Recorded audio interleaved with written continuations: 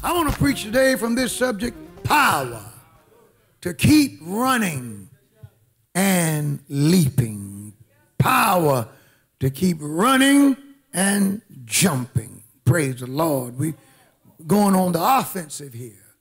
Power to keep running and leaping. With the emphasis, Sister Trina, on to keep running. Sometimes life will wear you out. Amen. Praise the Lord. Sometimes life will make you tired. You got to keep running. Good God Almighty.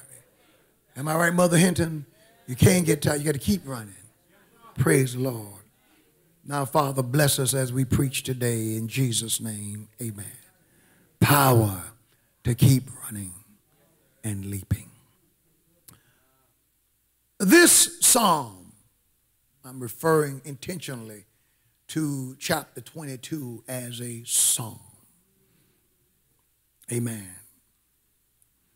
Because verse 1 tells us that it is indeed a song. And this psalm shows the poetic side of this warrior king. You know, chapter 23 and verse 1, David is referred to as the sweet psalmist of Israel. The last clause of the first verse. So he's a poetic warrior. Praise the Lord. And by the time he wrote this psalm, he was indeed the king of all Israel. So this psalm shows the poetic side of this warrior king and the exploits of his mighty men and his mighty God.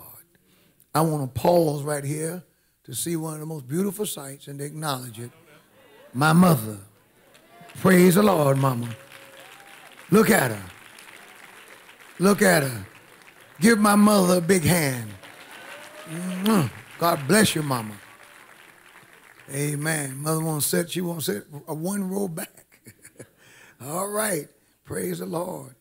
Told me the other day, son, keep on standing for the Lord. Said, you got me. I'm standing with you. I felt something leap on the inside.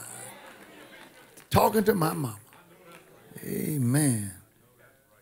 Oh, it's good to see you, Mother. Praise the Lord. Now, you know it means something to me. Praise the Lord. It means something to me. Let me try to get back into this. I done got happy now. Amen. Amen. So, yeah, this song. In this poetic psalm, we hear some mighty things about the God of the Bible. Things that he did in David and things that he will do in us. God bless you, Tom. We learn theological truths about the identity of the God of the Bible in this psalm. In fact, God reveals his name, which tells us a lot about his identity and his uniqueness. David asks in verse 32, who is God? You see that? Who is God? That is, who is El? E-L. El. El is one of the most ancient Hebrew, ancient terms for the word God. El. El is used in the Bible to describe the true and living God, capital G-O-D, but El is also used to describe false gods, small G-O-D, and El is used to describe deities of any and every kind. So the question that he asks in verse 32 is, who is El? That is, the question is, who is the original and continuing cause of all that exists? Who is the all-knowing, almighty, omnipotent, omnipresent, omniscient, self-existing, uncreated creator? See, because you got to be all these things to qualify. Praise the Lord. To be God, you got to be self-existing, uncreated. Praise the Lord. You got to be the original cause, the uncaused original cause who causes all things to exist. Who is El? Who is the one who never sleeps and never slumbers, was never taught, yet knows everything and needs nothing from humans? Who is El? The one who always was, is, and forever will be. The question he asks in verse 32 is, who is God? David answers by using God's revealed intimate name. He says, the King James says, save the Lord, except the Lord. That is, who is El except Jehovah? Jehovah is the proper name of God. Amen. It's the name that God used to reveal himself to Moses. Exodus chapter 6, verse 2 through 3. And God spake unto Moses and said unto him, I am the Lord. And I appeared unto Abraham and Isaac and Jacob by the name God Almighty. That is El Shaddai, or very Elohim. I reveal myself to them by that name. But by my name Jehovah was I not known unto them. Jehovah was God's covenant name, most prominently known in connection with his relationship with the nation of Israel. Jehovah is literally full of life. Jehovah means to be or being. You see, he hinted at Jehovah in Exodus 3 and 14 when Moses asked God, says, when I go to Pharaoh, who do I say sent me? And God said to Moses, I am that I am. Yes, he says, thou shalt say to the children of Israel, I am hath sent me. That is the God, watch this play on word, who always is. I am the self-existing one. I am the uncaused cause. I am the wall that you hit. You can't go back in time indefinitely. See, you can't keep going back. Well, who made this? You go back. Well, this one. Who formed that? This one. What happened here? And you, sooner or later, you got to hit the wall. When you hit the wall, that's God. He's the, everything comes from him. David said, I'll tell you who this being is. I'll tell you his name. His name is Yahweh. Praise the Lord. And then he asks, who is my rock? I got news for you, saints. All who are hooked on tranquilizers, uppers, downers, alcohol. Everybody's talking about legalizing marijuana, all these things. People are going through all kinds of changes, trying to find stability. Word rock means stability. Who is our stability? God. Jehovah is our stability. Let me tell you something. He'll keep your mind. If you keep your mind stayed on Jesus. Sister Mose, he'll see you through. He's your rock. Praise the Lord. You miss your little girl. You say, oh God, what am I going to do? And the Lord says, I'm your rock. I'm your stabilizing force. When the winds of life blow, you wonder, my God, what's going on? What's going to happen next? And you feel yourself coming unglued. God whispers, I'm your rock. I'm your high tower. Praise the Lord. I am your keeper. See, they need to fly me to Hollywood. Let me preach this to the stars, because them people are crazy. They're falling apart. Praise the Lord. Liberals and conservatives alike are falling apart. People need somebody. See, I'm not with this secular shift in the church. I'm not with it. I'm not with this secular shift, this secular preaching, the preaching where you move further and further away from the Bible, and you tell more and more anecdotal stories, and you talk more and more about yourself, and we move more and more from the ecclesiastical settings of the church, and we become increasingly secular and worldly, because there's no stability in that. The Bible even speaks of the rich of this world and said God have set them in slippery places. Their lives are filled with instability. One of the things I love about serving the God of the Bible is he has given me stability. Come what may.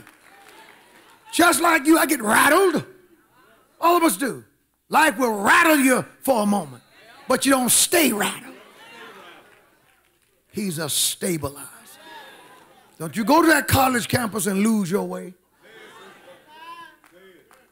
Next thing you know, you got so rattled that here you are pledging.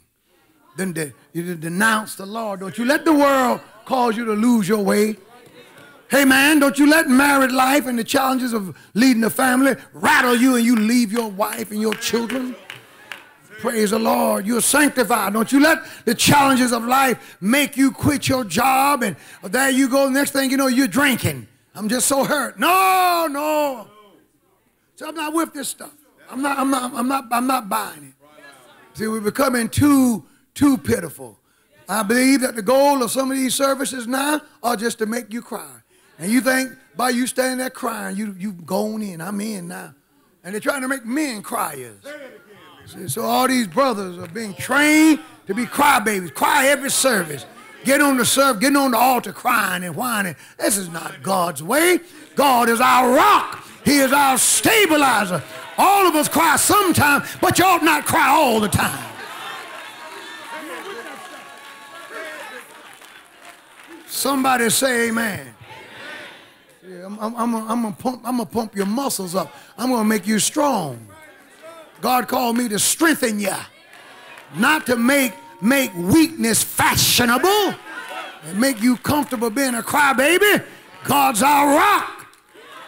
I've spent too much time on that. I got 100 more things to preach.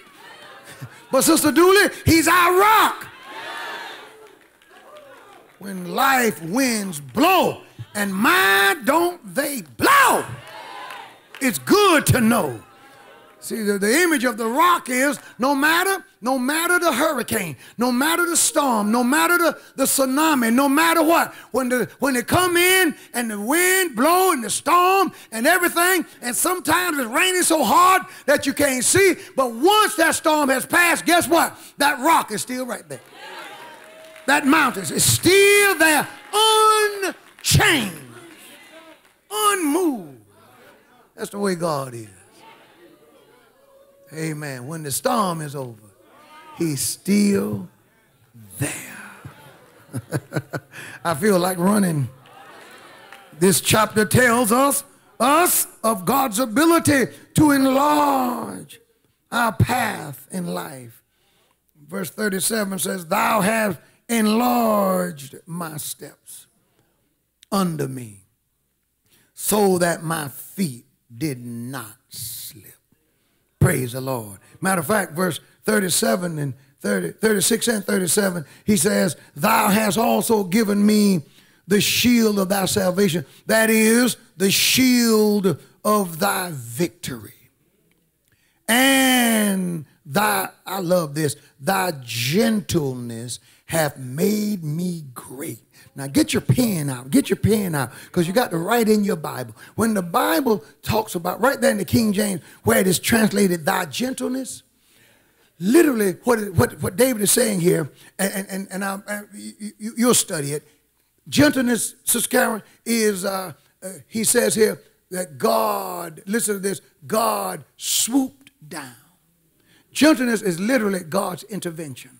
David said, you intervened to make me great while I was fighting my enemies.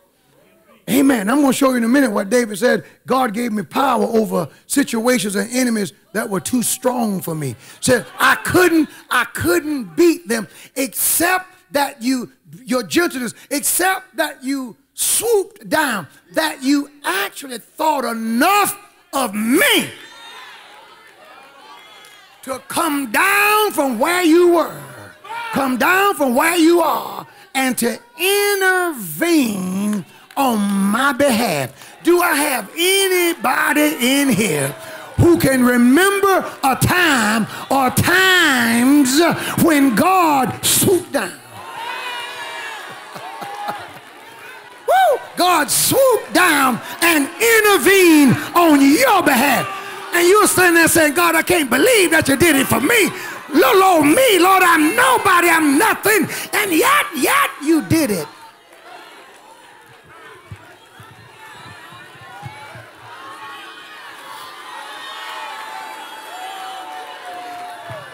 What a mighty God we serve. I'm going to let you praise him right there.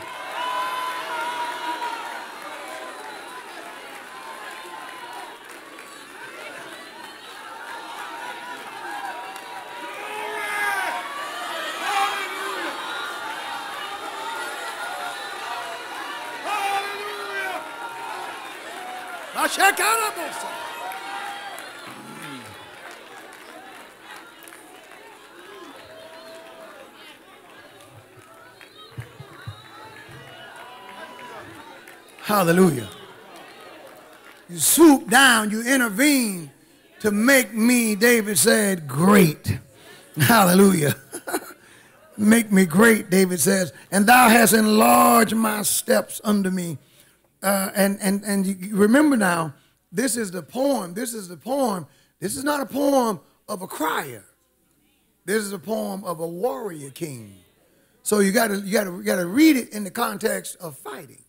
He says, when you enlarge my feet under me, so my feet wouldn't slip, so my ankles wouldn't turn. He says, while I was fighting, you gave me space to fight.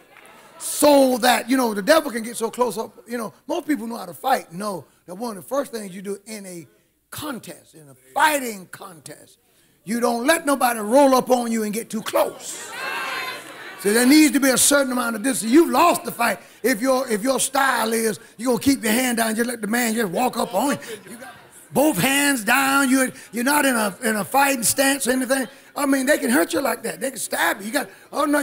There's such a thing as personal space. First thing you hear, now don't get any closer now. See, now you're turning. You're shifting so that in the shift, you're protecting your vital organs. And you're planting that back. Because when you throw that blow, you start right there. Bam! In the name of Jesus. I said in the name of Jesus, y'all. Is that all right, Tom? In the name of Jesus. So David said, while I was fighting, I was in a narrow strait, and it was easy for me to lose my footing and to turn my ankle. He says, God enlarged. He's a mighty God. God made my platform greater. Now I have room to fight. See, I can do that rope-a-dope. I can do whatever I need to do because the Lord gave me room. Somebody praise God for giving you room. God's giving you room right now. You ought to praise him for giving you room.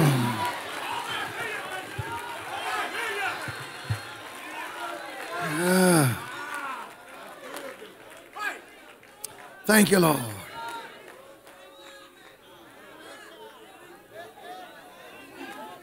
He broadens the path. He gives us room. And there are so many other things.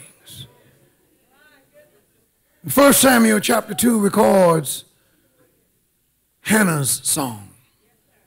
Here in 2 Samuel chapter 22, we have David's song. And David sings this song. Dr. Foster, when I was studying this, I said, now this is kind of stuff that Brother Foster and 8 o'clock is like. And I won't have time to go into it. He writes this psalm. Verse 1 tells us, after the Lord had given him victory over his enemies. So if you want to do a good Bible study next week, go to 2 Samuel chapter number 1, chapter number 2, chapter number 5, oh my, and chapter number 8.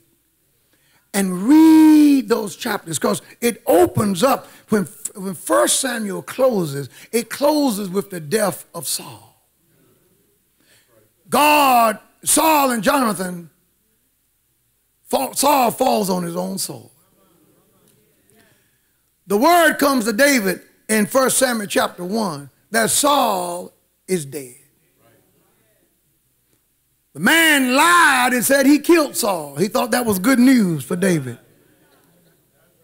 That's why he shouldn't be a liar. And David killed him because David respected Saul. David lamented the death of Saul. Oh, yeah. And then in chapter 2, if you study it, I really want to read it to you, but I don't have time today. And when you read chapter 2, you see where David was made king of Judah. Chapter 2, verse 4, and the men of Judah came, and there they anointed David king over the house of Judah. And they told David, saying that the men of Jabesh Gilead were they that buried Saul. Now, when David was made king over Judah, all right, he was not made king over all Israel. Abner, praise the Lord, the servant of the son of Ner, he served a guy named Ishbosheth. Ishbosheth was Saul's son, because now Jonathan is dead. Saul and Jonathan is wiped out on the same day. So Ishbosheth is taken by Abner, who served Saul, and he's made king over the greater part of Israel. So David is king over Judah. Ishbosheth is king over Israel. If you study, you'll see where David becomes king. Oh, it's so much I want to tell you, but you read it. Over both Israel and Judah. In chapter 5, it says, then came all the tribes of Israel. By now, Ishbosheth is dead. Abner is dead. Praise God. And David didn't have to lift a hand to kill him. And that now we see the tribes of Israel. They came to David. And David was in Hebron, because Hebron was David's headquarters while David was king over Judah. And they spake, saying, behold, we are thy bone and thy flesh. That is, we are fellow descendants of Abraham. We are Jewish brethren. Also, in times past, when Saul was king over us. You know, we remember when Saul was in charge, they said this is why you ought to do right. Thou wast he that leddest out and broughtest in Israel. We notice when Saul was the jurisdictional bishop, you worked hard for him. You served him. You did right by him. See, some of us want to be served when we get in it, get promoted, but if we don't want to serve when it's someone else. And folk remember. See, sometimes the way the Lord gets you is he let you get what it is you want. And then put a whole bunch of people under you who remember how you did your leader. And they fight from now on. And then all of a sudden you want to get spiritual and quote all the scriptures about how you're supposed to submit yourself to them that had to rule over you and all that. And people are sitting there saying, you didn't do it. When it was you, you didn't submit. All you did was complain. All you did was rebel. You were busy all the time. You always had somewhere else to be, something else, somewhere else to go. Now you want us to come when you call us. They said no when Saul was king. We remember how you served Saul. Now I'm going to be honest with you. This part right here should have you standing and cheering too. But now you're not saying amen.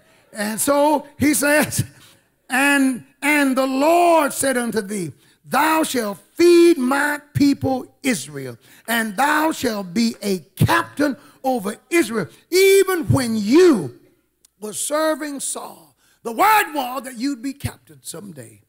And so all the elders of Israel came to the king to Hebron.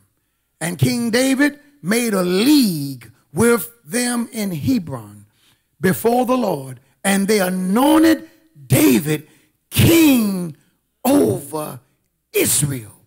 This was 22 years after David was anointed by Samuel to be king in 1 Samuel chapter 16 and verse 13. 22 years later, it came to pass, and David was made king over all Israel. And then, Dr. Foster, David did something that most consider to be the most important geographical move in the Bible.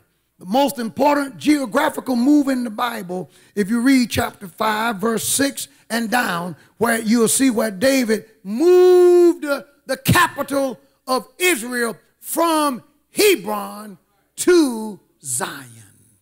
He moved the capital to Jerusalem. The most important geographical move in the Bible. The location of Jerusalem, Zion, in the eyes of God, is the center of the earth. The most important, the most beautifully situated piece of land on earth in God's eyes is Zion. I know you thought it was Raleigh, but it's not. It's Zion. And David moved the capital there. And after David moved the capital, if you read in chapter 8, you'll see, oh my, if you go to chapter 5, excuse me, and verse 10, it says, and David went on and grew great, and the Lord of hosts was with him. Go to chapter 8, you'll see where not everybody was happy. The Philistines got mad and wanted to fight him and wanted to stop him. But you know what? God delivered him and gave him victory over them. He destroyed them. You will see in chapter 8, you can read about David's military success. And after David had defeated all of his enemies, and David is sitting in a strong position, our text says, and David spake unto the Lord. Back to 2 Samuel chapter 22. The words of this song.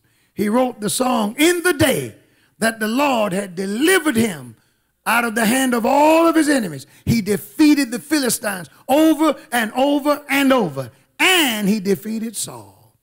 So now David writes this psalm, which mirrors identically Psalms 18. If you read 2 Samuel chapter 22 and you read Psalms 18, you'll think you're reading the same writings. And that's because chapter 22 is a psalm. It is Psalms 18. And David says here, the Lord is my rock. In Psalms 18, David begins with, I love thee, O Lord, my strength. The Lord is my rock. That is, he's my lofty tower. He's my refuge, my stability. He's my fortress. Look at what he says. He says, he's my deliverer. That is, he's my liberator, my God, my strength, in whom I will trust. Oh, let this word do something in your spirit. He even says, he's my buckler, he's my shield, and the horn of my salvation. He is my strong deliverer. And then he says, and he's my high tower. What is this? God knows how to put you in a spiritual place in life where you see things coming, where life doesn't always catch you off guard. See, sometimes in dealing with things, it's just being able to see what's coming.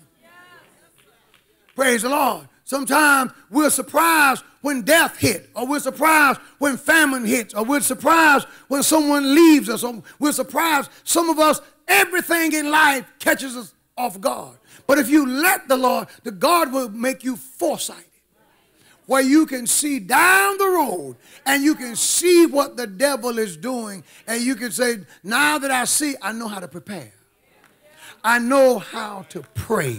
I know how to allow the Lord to fortify me. See, some of us, the reason why life hurts so bad is that we try and deny what we see. And the Lord may show you that sometimes God will show you so-and-so is not going to make it, or this is not going to work out, or that you shouldn't marry this individual. And you know what? We want what we want so bad that we refuse to see. Now, you can't blame God for not showing you. You just refuse to see. For it to work, you got to see what he's showing you. Now, you got to see what he's showing you. What he showed you. What do you mean? Sometimes God shows it to us and we close our eyes. Sometimes God shows us things and we close our eyes and we rebuke the devil, say, I won't receive it. There ain't no way, I'm not going to receive it. And yet, instead of saying, now Lord, prepare me. Jesus went to Peter and said, Simon, Simon, Satan have sought and obtained permission to sift you like wheat. I could see Simon's face drop. But then the Lord said, but I have prayed for you, that your faith fail you not. What did he tell Peter? He told his disciples, said, now tonight, all of you are going to leave me. He says, for it is written, they will smite the shepherd, and the sheep will scatter. Peter said, Lord, doesn't make any difference. If all of them leave you, I'm not going anywhere. And Jesus looked at him and said, before the cock crows, you'll be the first. You will deny me 3 times. What he should have done when the Lord gave him what the Lord gave him, he should have went to praying right then. Sometimes when the Lord show you some things, stop acting like you don't see it and begin to confess, talking about no way this is going to happen. Yes way. So he's showing you this is what is on the horizon. That's a blessing. That's an advantage, to be put on a tower so that you can see. Do you not know, from a psychological perspective, one of the worst places for a human being, one of the worst states for a human being is, and I'm not a psychologist, I just play one on Sunday. One of the worst places for a human being is to be in a state of dismay. That's why we're told throughout the scripture, be not dismayed. Be not dismayed. What is dismay? Bewilderment. You don't know what to think. Saints try to commit suicide when they don't know what to think. Saints leave Jesus when they don't know what to think. Saints get bitter. Saints lose their way when they don't know what to think. Saints think the worst when they don't know what to think. So the Lord wants to keep you in a place where you know what to think. that you have some thoughts on the matter. Oh, let me speed up here. You were with me. I must have messed up somewhere. This is good preaching, isn't it? Yes, sir. In this text, David says, I love the Lord. Praise the Lord. And in verse 18, we see some things about the Lord. As we move further in this chapter, we learn that the God of the Bible will give us power to defeat enemies that are stronger than we are. David says, he delivered me from my strong enemy and from them that hated me, for they were too strong for me. I love it. Saints, there are things that are too strong for us. But just because it's too strong for you, nothing is too strong for God. No situation is too strong for the Lord. There's no load that you'll ever bear that the Lord won't help you bear. Praise the Lord. You ask God, Lord, I can't take this. The Lord says, I'll see you through.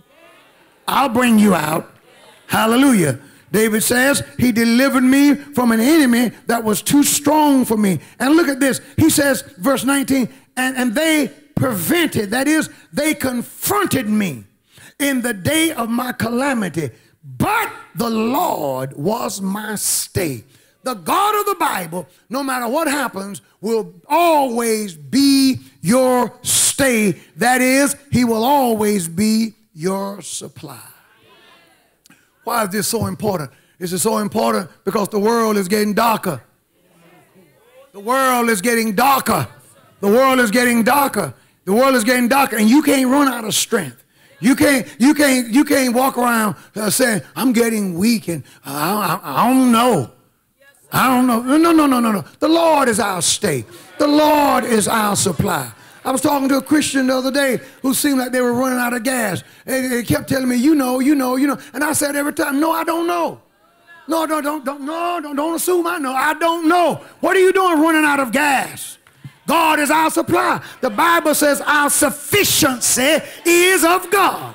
Not that we are sufficient of ourselves to think anything of ourselves, but our sufficiency is of God. We still serve the God who is more than enough.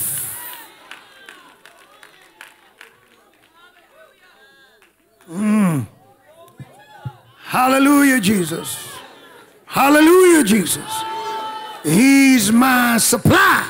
He's my stay. And not only is he my supply, but I want to tell you something. He's our deliverer. David said in the 20th verse, he brought me forth. Look at this. Also unto a large place. That is, he brought me out and put me in a spacious place. And notice, to underscore God's delivering power, David says, he delivered me. Praise the Lord. He brought me forth unto a large place. He delivered me because he delighted in me. Is that something right there? He delivered me because he delighted in me. Our God is a deliverer. Our God is a deliverer. Praise the Lord. Look at your neighbor and tell him he will deliver. He brought me forth also unto a large place. He delivered me because he delighted in me. Now, if you read, and I want to read it to you, but you can read it on your own. If you read verse 21 and down, you see the role that holiness plays. You see the role that righteousness plays. He says here, the Lord rewarded me according to my righteousness. According to the cleanliness of my hands hath he recompensed me. For I have kept the ways of the Lord, and have not wickedly departed from my God. A little footnote here. One of the things that distinguished David was he was one of the few kings, the same was true of Josiah, who never served anybody but God. Oh, he made some errors in his life. And by the way, at the time that he wrote this text, the fall with Bathsheba was not covered in this particular writing. David says, I have, praise the Lord, kept the ways of the Lord and have not, look at this, and have not wickedly departed from my God, for all his judgments were before me. And as for his statutes, I did not depart from them. I was also upright before him and have kept myself from mine iniquity. Now, the reason this particular passage here is such a wet blanket is that the new emphasis in this day and time, Prophetess Calloway, in the church world is unconditional love, unconditional grace, unconditional blessings, unconditional, which implies that to be blessed and kept of God, God doesn't require that the believer come out of anything. That God understands and that no matter how we live, we're going to get what we want from the Lord anyway. David said, yes, he brought me out, but I lived before him. Yes, he gave me power over my enemies, but I did right. Some of us are waiting for the Lord to move in mighty ways and scheming. If you want something from God, how about presenting to God a holy life? How about calling on him? How about turning your plate down? Praise the Lord. You're in a hole and you need for God to move, and yet you're not putting forth any effort to get closer to him. There's something wrong with that. There's something wrong with that. Because let me tell you something. We serve a God who will deal with us the way we deal with him. Now, where's that in the Bible? I'm glad you asked. In verse 26, with the merciful thou shalt show thyself merciful, and with the upright man thou shalt show thyself upright, and with the pure thou wilt show thyself pure, and with the forward thou wilt show thyself, but look at this, but with the forward thou wilt show thyself unsavory. That is, with the arrogant, with the haughty, God says, I'm going to bust them. But if you walk up right before me, see, God responds to us the way we respond to him. So if we drag our feet when it comes to him, well, he drags his feet when it comes to us. We want the Lord to move on our behalf in a New York second, but we want to move on God's behalf when we get around to it. Cain brought his to God in the process of time. Abel brought his to God off the top. Abel's were received, Cain was rejected. Oh, don't you listen, don't thank God we have the best praise team in the world, but don't need a praise team to give him praises. Thank God we've got a great church house band, but don't need a band to dance. Thank God we've got the Bible and we're teaching you the way. Don't ignore the word of God and still expect to get miracles and things from the Lord. Draw now closer. Oh, I must be preaching to some Presbyterians. Draw closer unto the Lord. If you draw closer unto God, God will draw closer unto you. Then I heard him say, verse 29, for thou art my lamp, O Lord, and the Lord will lighten my darkness. In this dark world, I'm glad that we have a light. America is the home of over 2,000 plus different religions.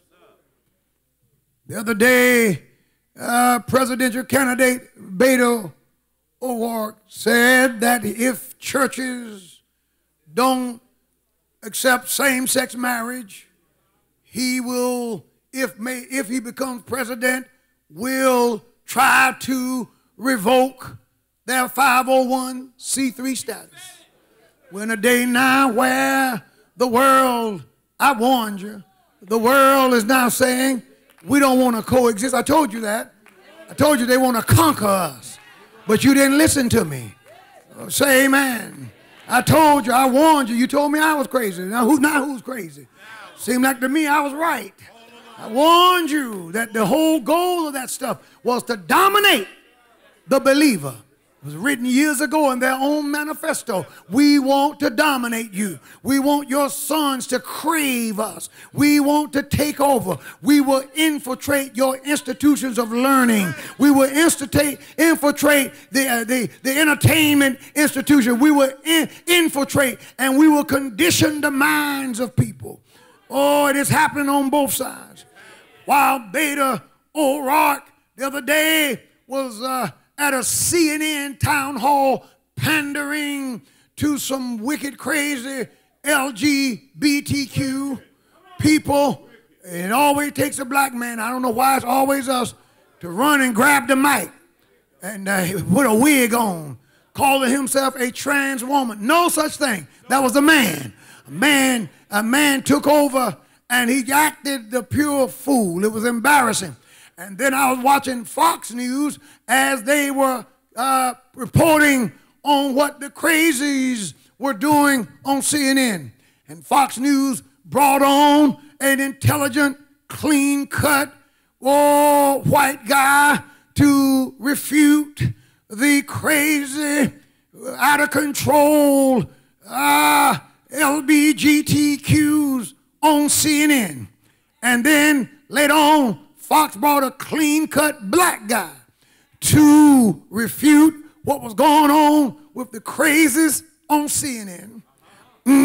But in both of the men that Fox brought on, both men revealed that they too were married to men and that they too were a part of the community, but they're not crazy like the other people.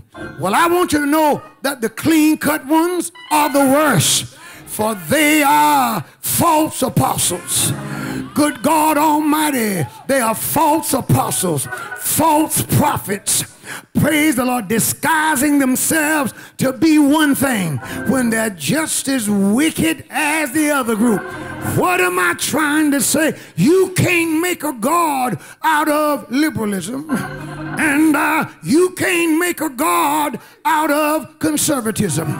You can't make a God out of any political party. You got to serve the God of the Bible, because both of them will let you down.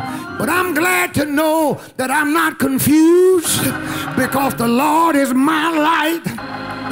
I didn't go back when I saw that clean-cut, articulate black guy who had served in the armed forces, white teeth, clean-cut, articulate, never split a verb, but married to a man he's just as wicked and just as wrong as that man running around with a wig on, splitting every verb. What am I saying? Ain't nobody right but the God of the Bible. And you got to have the courage of your conviction to call a spade, to say what need to be said when it need to be said. And there ain't no confusion when the Lord is your light. Ain't no confusion when the Lord is your lamp. Aren't you glad today that you know what is right and you know what is wrong? Yeah! Yeah! Somebody praise him if you're glad.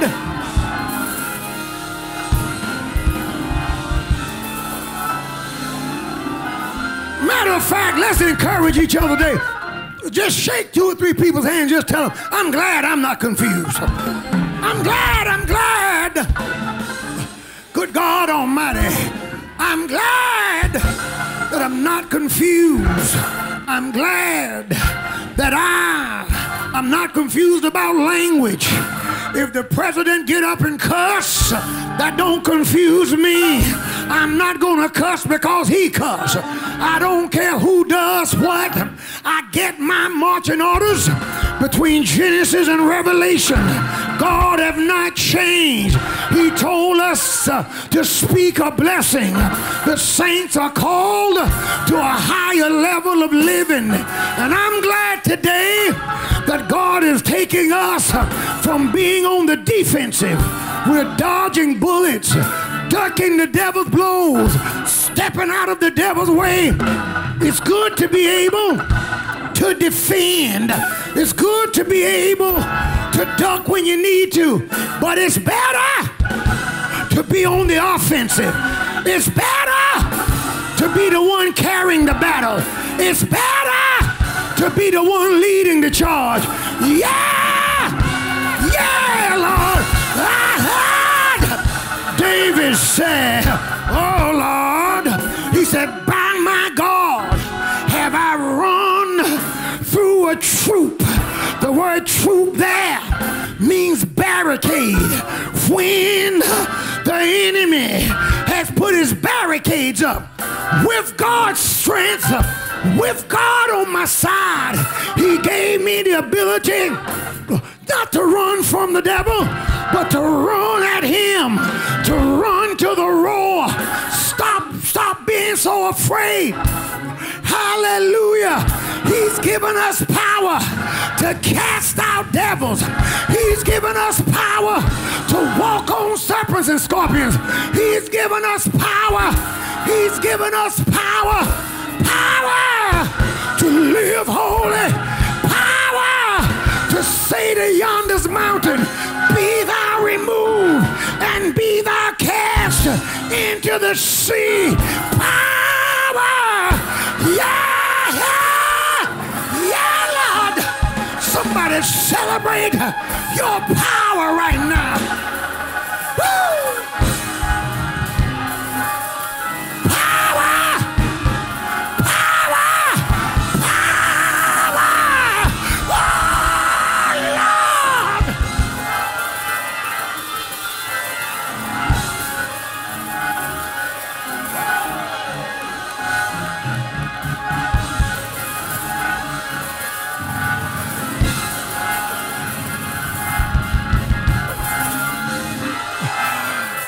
I'm almost through. I need about 10 people to just jump and say, I'm advancing. I'm advancing. Because that's what the text is. It's advancing. It's moving forward. It's going in to the devil's territory. David said, I am now that y'all have made me king of Judah. David said, I'm going to move the headquarters from Hebron to Jerusalem. Hallelujah. You know what they said in Jerusalem? They said, no way. You're not strong enough. You're not man enough. They said, our lame, our blind are stronger than you are, David. You will never be able to capture Jerusalem.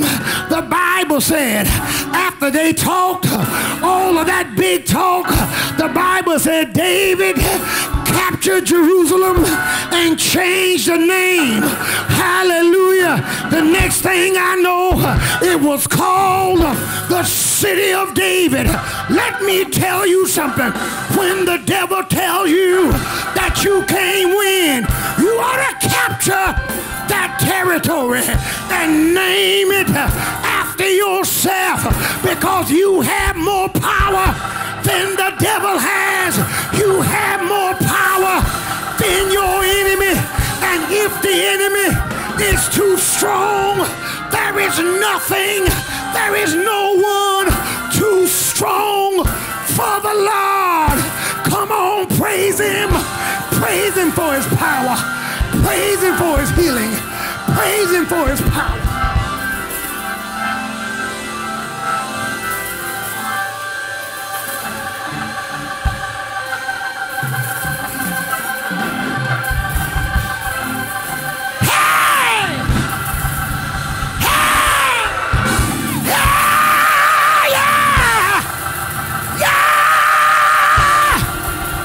Happy here. David said, you know what? You telling me I can't have Zion. I'm gonna take Zion and they're gonna name it the City of David. Come on, men. This is the kind of men that God is calling us to be. Daring men, fighting men, not men who are indecisive, not men who are constantly sitting around complaining, blaming every trouble on society. I can't do anything because the white man won't let me. I can't get ahead because the country is working against me. I can't be anything because won't nobody help me. Help yourself. Ask God to give you power. Ask God to give you the anointing. Call on him. Won't he make you strong? Call on him. Call him.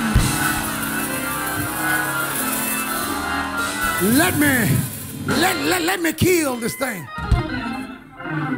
See, everything's different. Mother, you know, when I was a young minister, you know what the older minister said when we got ready to lunch and when we got ready to do? It ain't like it is now. You know what they told us? If the Lord sent you, the Lord will provide. You know what was after that? Toodaloo. That's right. And the test as to whether or not it was God was your survival. What is this now? All these weak guys need to be planted. You got to give them furniture, half your members, all the money. You got to make all this investment. I told you you ain't gonna say amen.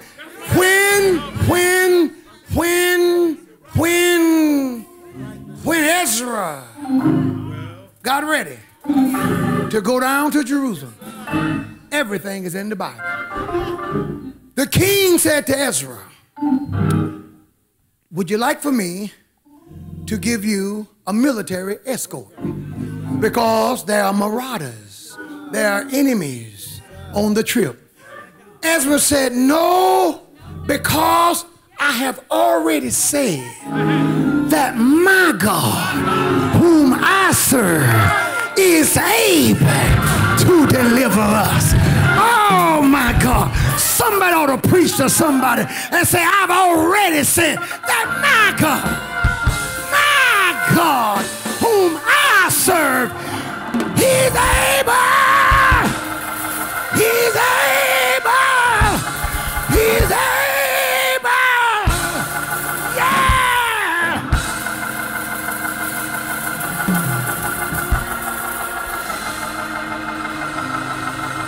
David said he was feeling invincible.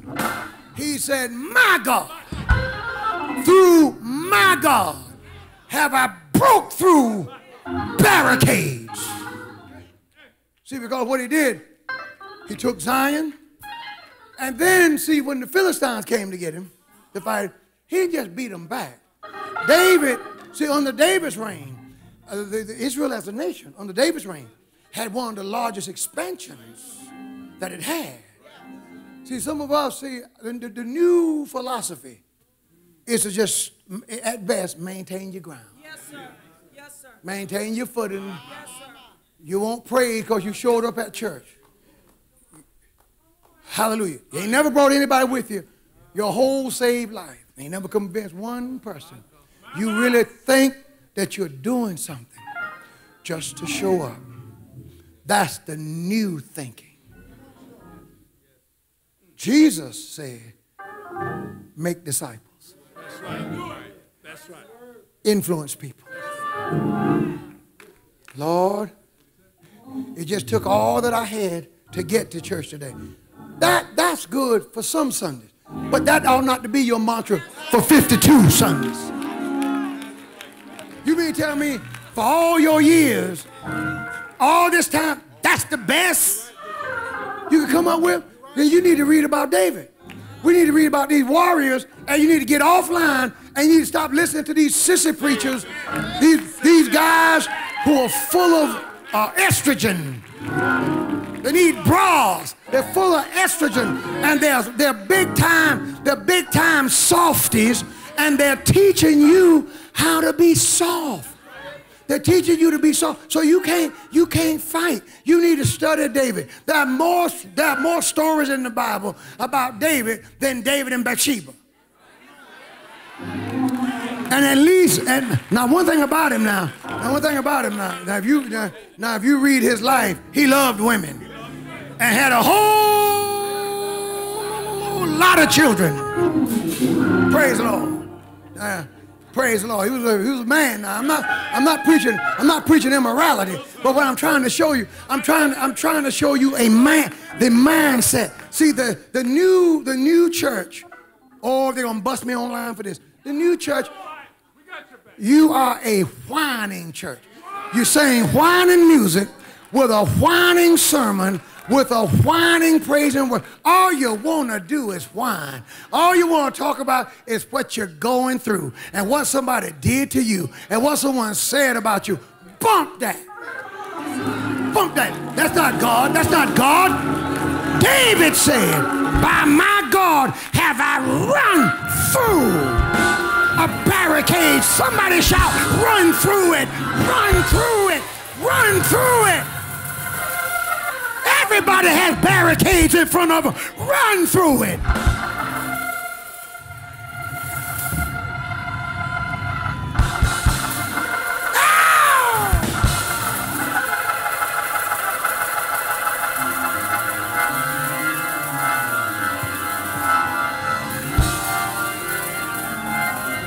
It's a mindset.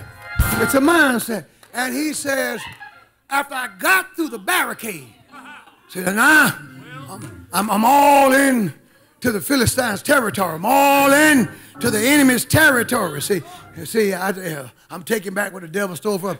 He can have it. I'm going in. Let me tell you something. Let me tell you something.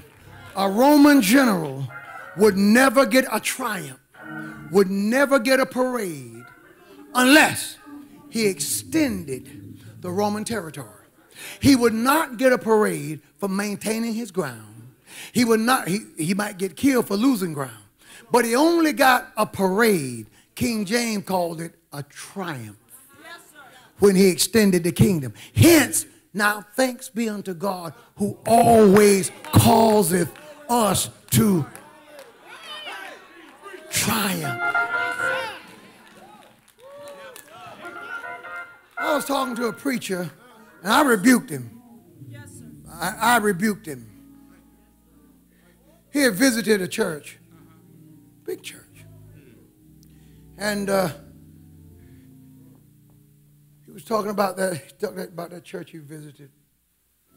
And because it was a different kind of church, he was concerned about the future of the church of God in Christ and our impact and all that kind of stuff. And I said, well, no, wait a minute, Doc, now you're talking about an organization that's been around for over 100 years. So now we ain't worried about its future and its perpetuity. The church you're talking about been around for 10, 15 years. So let me tell you, just arrived, don't move me. You can't, 100 years and counting, just got here. We'll see. But I said to him, I said, but what you're not paying attention to is the particular city that this church is in, with all these members, is the most wicked city in the particular state that he's in. The sisters run the city. Crime is rampant in the city.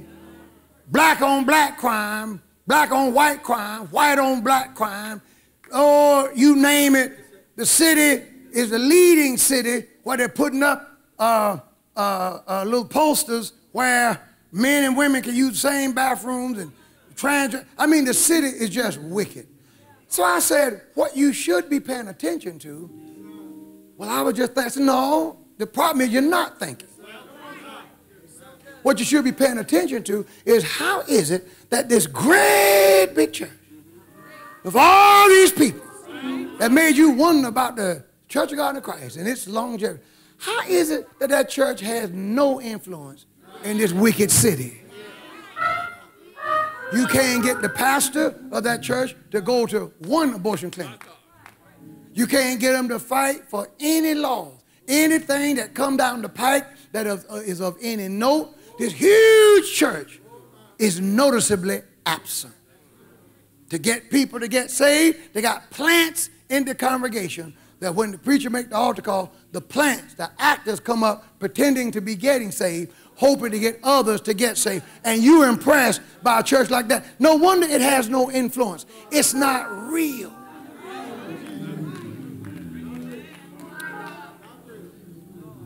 This is not advancing the kingdom.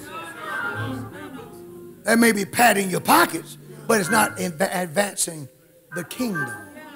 That's not influence. David said, I'm going to advance this thing. Not only did I get through the troop, I'm done.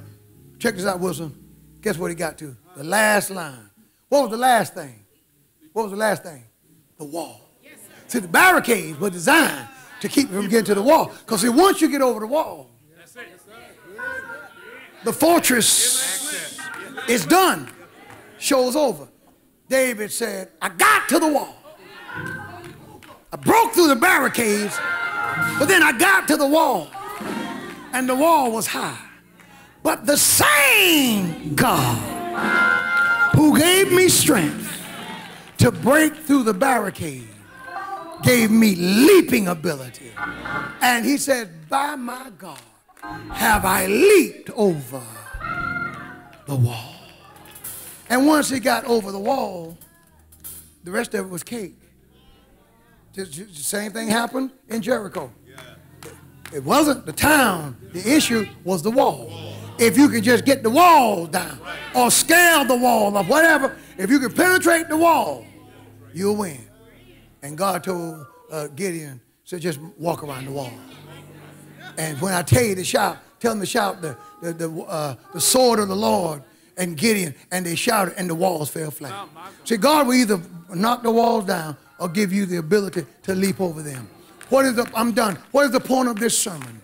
It is the will of the God of the Bible that saints remain aggressive-minded. That saints not, brother, listen to me, that we not adopt this victim mentality that the world is trying to sell us. Oh, you can see, I'm sure you can see it on the commercials. Do you see how the average black man is portrayed in the commercial? Will somebody give me this phone? Can I have this phone right now? Boy, I look at that commercial. Every time I see it, I just want to just grab the TV. But the television costs too much. I want to just grab the TV and just throw it up against the wall. The way they portray us. And we are all too happy.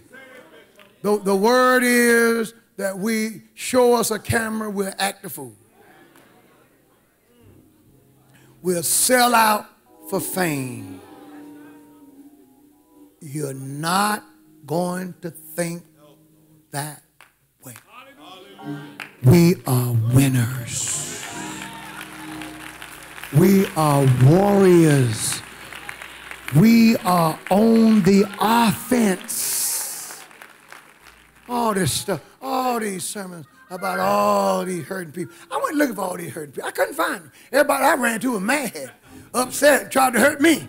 The world is just full of hurting people. Look, so many people are not hurting, they're wicked. See, we need to use the right language. Selling drugs to your own people. And we're talking about, look at him, he's hurting. No, I'll tell you who he's hurting. He's hurting his neighborhood. He's hurting sons and daughters. That's who's hurting. Who wants to be strong? Who wants God to give you power to keep running and leaping? If I'm talking to you, I didn't say power to stop, because this sermon today is for the warriors, for the fighters, because sometimes those of us who look at the saints, they're coming. I hadn't even said come yet. Sometimes when you're a saint, oh, this thing gets heavy. It gets heavy because see, through the manifold. What do you do when the devil just coming after you? The NFL teaches you How do you beat a team with a quarterback like Patrick Mahomes? Right. How do you beat a team with a fantastic offense? Here's how. Here's how. Where's Coach Mebane? Is he here today? Coach, tell me if I'm right. I know you're a basketball coach, but you know sports. You keep their offense off the field. You come up with an offensive strategy of your own where you get a good running game. Slow the pace of the game down. Take all 3 downs to get a first down. Don't want to score too fast. And you just methodically keep that bad quarterback standing on the side. Because if he can't get on the field, he can't throw the ball.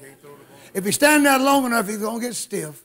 Nobody gets involved in the game like those who are involved in the game. So if he spectates too long, a mental shift takes place, and he becomes a spectator. And there you go, slowly and methodically playing your game. God have given every one of you, God have given every one of us an offensive game. For too long, we've been defensive players, defensive soldiers. God told me to tell you, take that hill. The Lord told me to tell you that you're not a victim. The Lord told me to tell you, you can handle it. Keisha, you're built for it. The Lord said it. You can handle it. Amen. Lord said, tell him. Tell him I'll give him power to keep running. Tell him I'll give him power.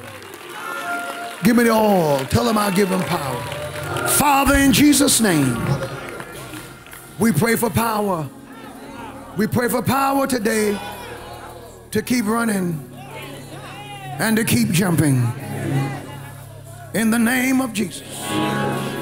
In the name of Jesus. The Lord just touch you right now, sir. Lord, touch you. And Lord, heal your body. God, touch and heal you again. God, restore him, Lord. Give him his strength. In the name of Jesus. Touch his wife. Cause your face to shine on him. In the name of Jesus. Oh, God. And around this altar, touch the warriors. Touch the fighters. Touch the saints.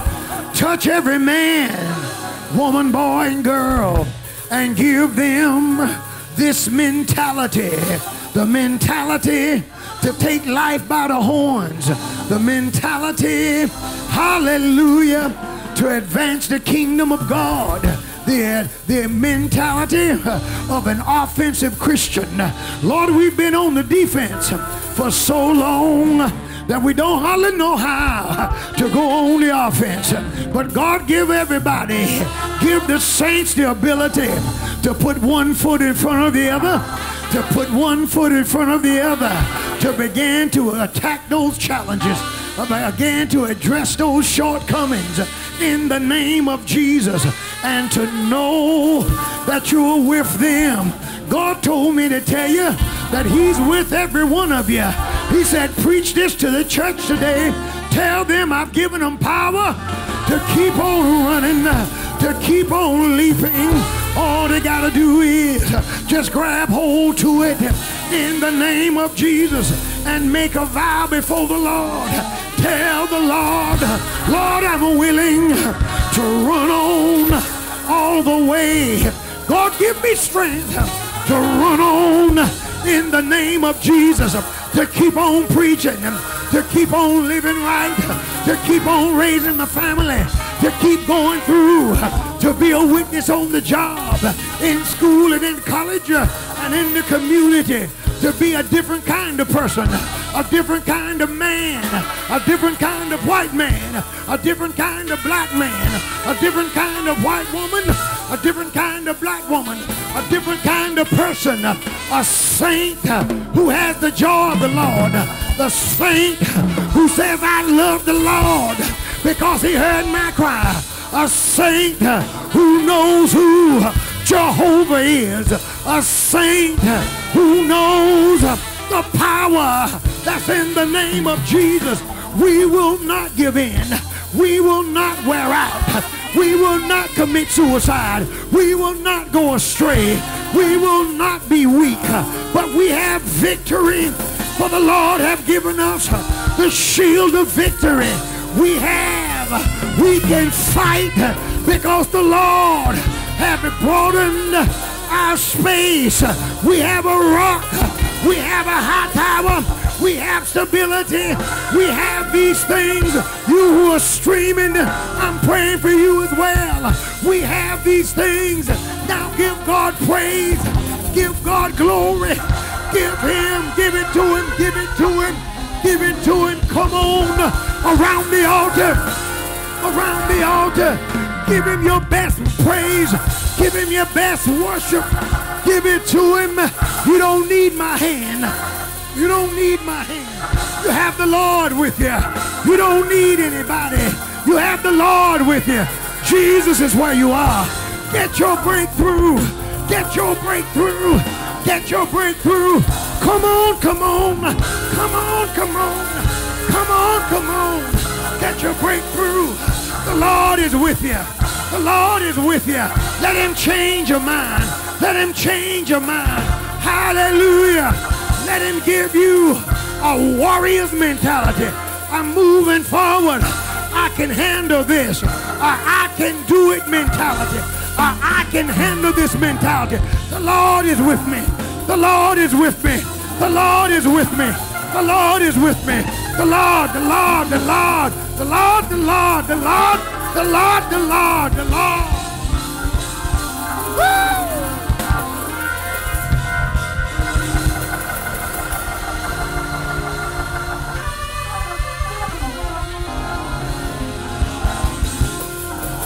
That's right. Draw closer to him. Draw closer to him. Draw closer to him. Get it on your own. Get it on your own. When you get it on your own, you know you got it. It's been preached to you. Now get it on your own. Yeah! Yeah, Lord. Ah, Jesus! Ah, Jesus! We praise you right now.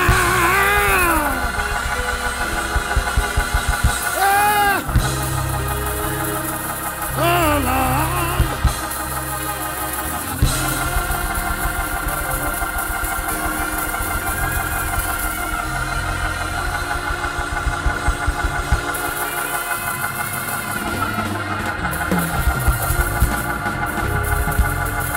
Come on, we're getting ready to go, but asking for power to keep on. Lord, let me keep on. Lord, let me keep on. Lord, let me keep on. Let me keep on running. Let me keep on leaping. Don't let me run out of gas. God, keep my soul on fire in the name of Jesus. Lord, help me, help me, help me.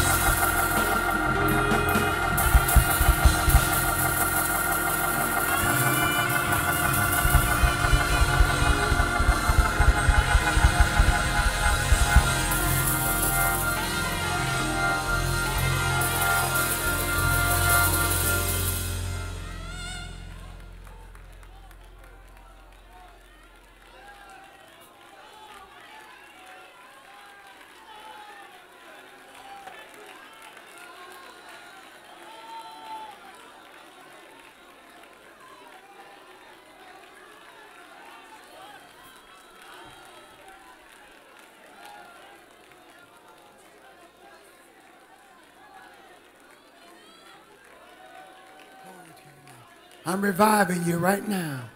I'm reviving you right now. Glory to your name, Lord. Somebody's getting revived. Oh, glory to God. As I was working out this sermon of Thursday, when was it? Friday, whatever day it was, the Lord was reviving me as I worked it out. As I worked it out. As I worked it out. Burdens. Challenges, this and that and this. God says, I got a word for you. I'll give you power. I'll give you power to keep running and to keep leaping. Right when the devil thinks that he's dampened you a little bit. Amen. Amen. Oh, no. Oh, no. Oh, no. Next week, some people are going to leap over some walls. Oh, no.